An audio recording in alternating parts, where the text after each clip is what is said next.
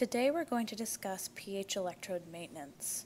You want to maintain your electrode to keep them fast, accurate, and functioning, as well as to keep them clean from contamination and make sure that they are working properly.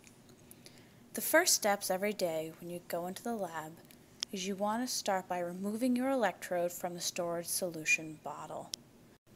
To remove the electrode, first unscrew the cap of the bottle and slowly remove the electrode as to not create a vacuum.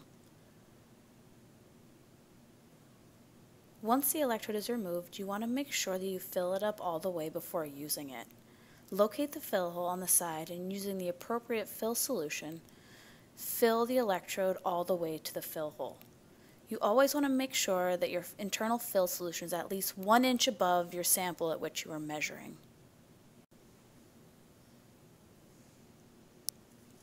Once your electrode is filled, you can begin to start measuring your samples. In order to keep your electrode clean, you want to make sure that you change your storage solution at least twice a month. To do this, dump out your original storage solution and rinse out the storage bottle with some deionized water. Make sure you rinse it out multiple times and swirl it around to remove any old storage solution.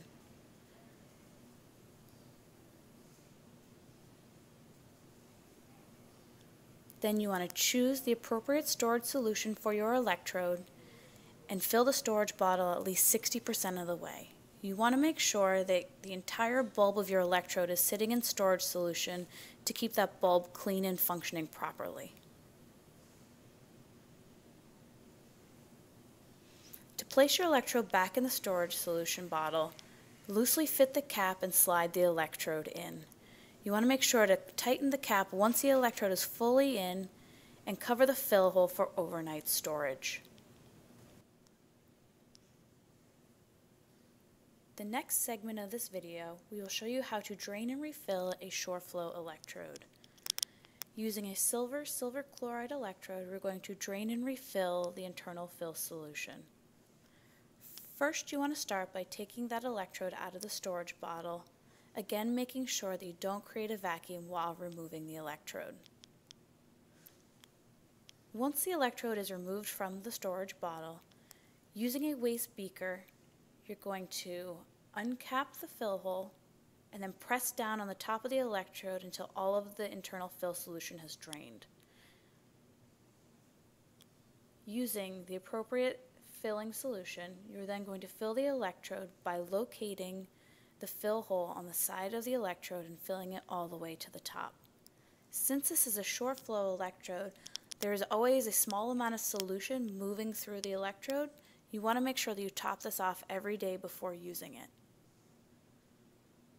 Once the electrode is filled, you may then rinse off your electrode if there's any excess fill solution with some deionized water. Now your electrode is clean and ready for use. Either put it back into storage, or you may start using it on your samples.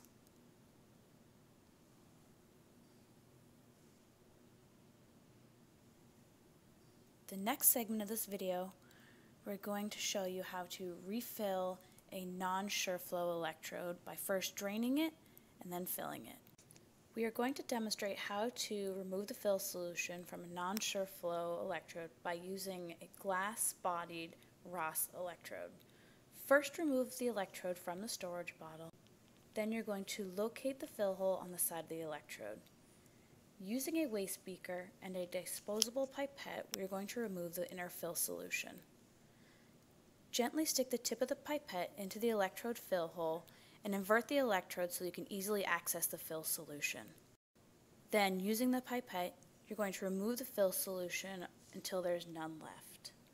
When you get to the end, it may be hard to get the rest of the fill solution out, so you can shake the electrode to try to get out the last remaining drops. Then, using the appropriate fill solution, we're going to top off the electrode. Insert the tip of the filling bottle into the fill hole and fill the electrode all the way up.